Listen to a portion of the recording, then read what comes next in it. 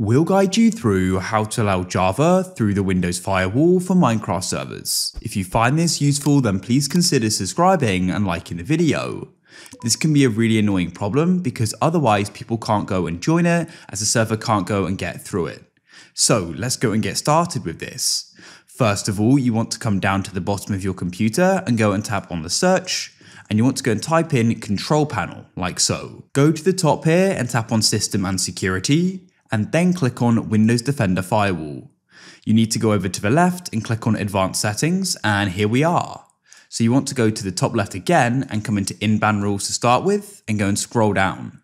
And what we're looking for is Java. As you can see, I've got a few options here. You may have more than me or less, it doesn't matter.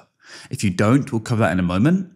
Now what you need to do is make sure these are all enabled. If the green tick is missing, go and select it, and you can then come over to the right here and click on Enable Rule.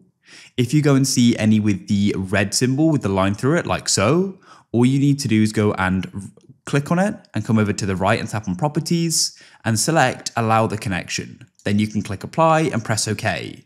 And repeat that for any of them there which either don't have the green icon or have that red disable icon. Before we get any further, I want to give a big shout out to the sponsor of this video, Apex Hosting. They're my go-to Minecraft server host, and it saves you from having to host it on your own computer as I'll host it for you.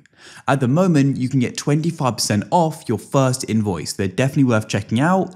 There'll be a link down below in the description and in the pinned comment. If we scroll down, we can check out some of their awesome features like 24/7 servers and support so you can get the help anytime you need it, instant setup, one-click install mod packs, DDoS protection, and much more as well. A big thanks to them for sponsoring this video, and make sure you check them out if you need a server. Now to get into the next method. So as I said, if you don't have any options for Java here, what you need to do is go to the top right into Inbound Rules, and you can click on New Rule. And what we can do is select Program, press Next. We need to choose the program, so you want to go over to the right and click on Browse. And what you need to do is go and click on this PC over to the left. You may need to scroll up or down to find this. Come into your local disk, and you want to go and find Program Files. Now go and scroll down, and you want to go and locate Java, double click on it. And you want to go and find Java, which is JRE, this option here. Then go into bin, and what you want to do is go and allow java.exe, like so. Select that and press open.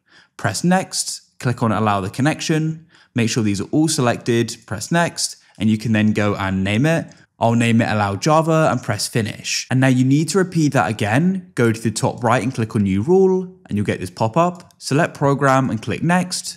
For the program path, click Browse, and this time you want to go and select java.w.exe. Then you can go and click Open, and we can press Next, allow the connection, make sure these are all selected, press Next, and we can then go and name this again. Press Finish, and then what you should try doing is seeing if the problem is now solved. Hopefully it is.